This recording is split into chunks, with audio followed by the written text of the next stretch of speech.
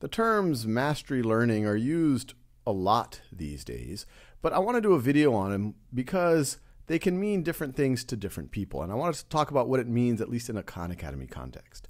So to give us some perspective, let's actually just start with traditional learning and think about where it works and maybe where it doesn't work, and then we could think about why mastery learning might address some of those issues. So let's say we are in a middle school math class, and right now the classroom is focused on negative numbers. We're going to work on that for a couple of weeks. So this is negative numbers right over here. And after a couple of weeks of lecture and homework, we give a test, and let's say a certain student that we're following gets an 80% on that test. So he or she knows a lot of the material, but doesn't know some of the material here, maybe doesn't know some of the material here, maybe doesn't know some of the material over here. So these are gaps. These are gaps in their understanding. So these, let me label these correctly. These are gaps. And even though we've taken the trouble of giving an assessment, a quiz, a test, and we identify these gaps, the whole class, including that student, will then move on to the next concept. So let's say the next concept that we now work on, maybe we do it for a few more weeks, according to the lesson plan, is now basic exponents. So this is basic exponents. And the same thing happens. We have some lecture and homework for a few weeks, and then at the end of that we have a test. And let's say on that test the student gets a 70%. So he or she knows a good bit of the material, but there's still some pretty significant gaps. Let me color in these gaps. So the white is what they were actually able to perform on these tests, and even these tests are imperfect. They're just sampling the student's knowledge. And so what happened to be on the test, they still didn't know some of the material. Some of it might have been careless mistakes, but some of it might have been pretty important. For example, this gap right over here might be, what happens if I raise something to the 0 power? Or maybe it's building on top of a gap with negative numbers. Maybe this gap is happening not just because basic exponents are difficult, but because there's a gap in negative numbers. So the student doesn't know, well, what does it mean if I take a negative number to a positive exponent? So maybe that's a gap there.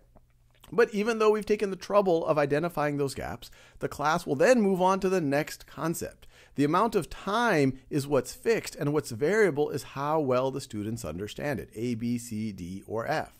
And then the next concept, let's say, let me do this in another color.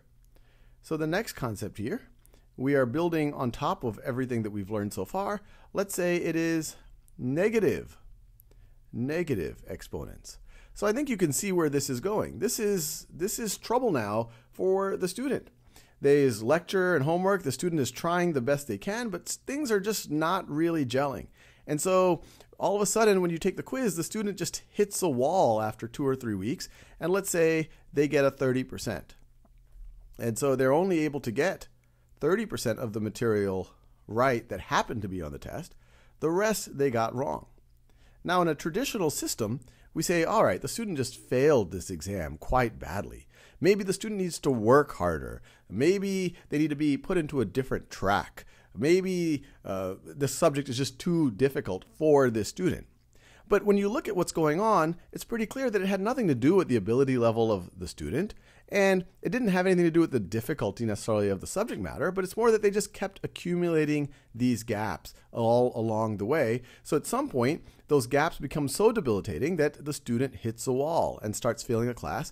And if they're not able to remediate these gaps, go back, well, they're never going to really be able to understand negative exponents, and then they're never going to be able to understand logarithms properly and more advanced algebra and so on and so forth. And we've all seen this either for ourselves or some of our friends and family members. They hit walls. And the argument that we believe at Khan Academy, it is not because they're not bright. It's not because the subject matter is difficult. It's because we're forcing them through at a fixed pace. And to realize how absurd this is on some level, imagine if we did other things in our life that way. Say home building. So you tell the contractor, we have 2 weeks to build this foundation, do what you can. And so they build a foundation, but then 2 weeks later the inspector comes and says, okay, the concrete's still wet right over here. This part isn't quite up to code. I will give this an 80%. And you say, great, that's a C. Let's build the first floor.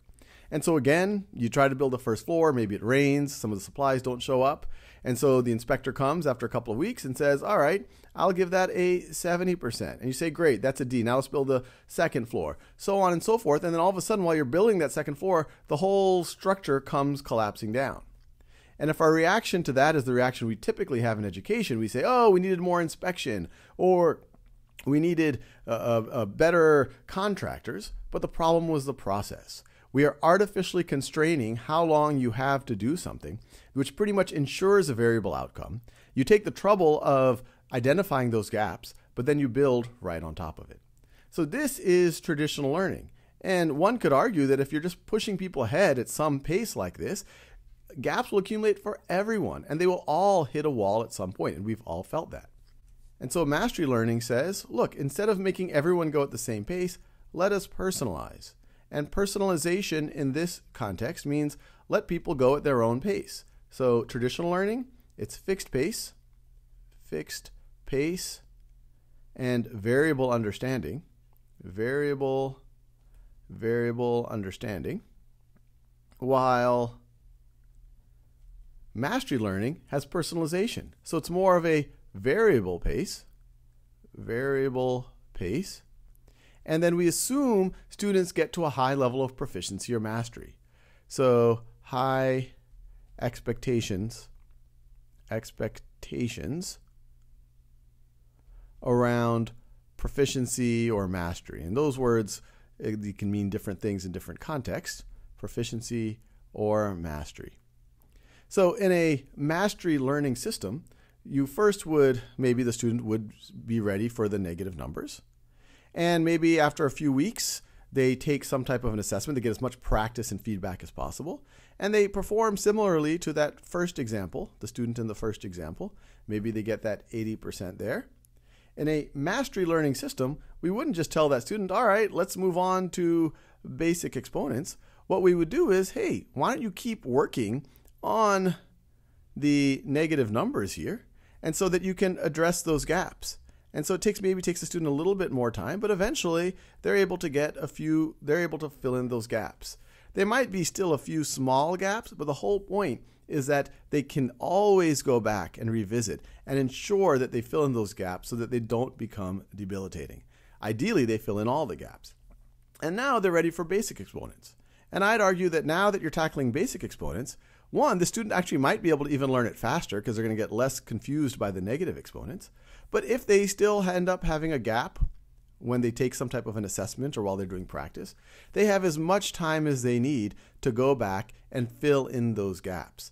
And so the whole principle here is, in mastery learning, the student is building a really, really solid foundation so that they never hit that wall when they get to negative exponents. They understand their negative numbers well. They understand their exponents well. And so then they can just keep on going and going and going. And at Khan Academy, we believe that if you learn this way, yes, certain subjects might take you a little bit longer, but then if you invest there, the future subjects will take less time and you will understand more. And overall, and we've seen efficacy studies to this effect, you will actually learn better, faster, and you won't eventually hit some type of a barrier like the first student did with negative exponents.